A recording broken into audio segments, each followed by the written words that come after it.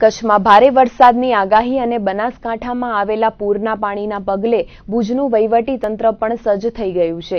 ભુજના મામલતદાર સહિતની ટીમે બન્નીના વિવિધ વિસ્તારોમાં નિરીક્ષણ કર્યું હતું. ભારે વરસાદની આગાહી વચ્ચે જિલ્લા કલેક્ટર રેમ્યા મોહનની સૂચનાને પગલે સમગ્ર વહીવટી તંત્ર હરકતમાં આવી ગયું છે. તેવામાં ભુજના મામલતદાર વિજય આયા, નાયબ મામલતદાર ભાટી સહિતની ટીમ બન્ની વિસ્તારની મુલાકાતે પહોંચી હતી.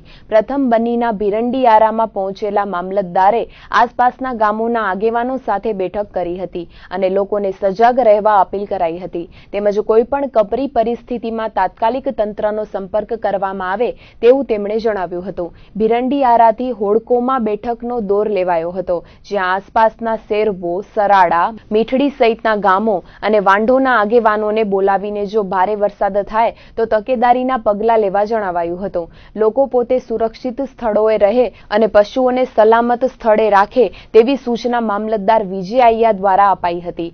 હોડકો બાદ તેવી જ રીતે મિસરી યાળો અને નાની મોટી દદ્ધરમાં તંત્રની ટીમે આગેવાનો સાથે બેઠક યોજી હતી, જેમાં લોકોને સતર્ક રહેવાની સૂચના અપાઈ હતી. તેમજ કોઈપણ આપત્તિજનક સ્થિતિ સર્જાય તો તાત્કાલિક તંત્રને જાણ કરવા જણાવાયું હતું.